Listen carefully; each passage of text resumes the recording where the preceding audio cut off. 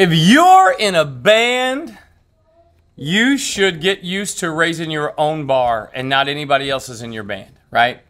The only way to make yourself better is to raise your own bar, right? You're the only person that can do that. You can go, hey, I want to be better. I want to be a better entertainer. I want to be a better singer, better guitar player, better drummer, whatever. Raise your own bar, and then the other ones around you will follow suit. I promise you.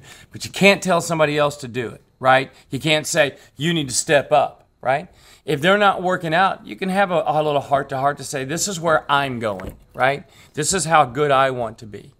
And then you have to make the decision on whether you stick around or not. Somebody even commented and asked me that question the other day on one of these is, well, what happens if I'm hitting home runs and everybody else is hitting base hits? Well, you do have to have some base hits. But how do you get them to the point of hitting home runs? I don't know that beating them up is going to help. That's for sure. So I don't know. You can only raise your own bar. That's all I got to say. So good luck on that.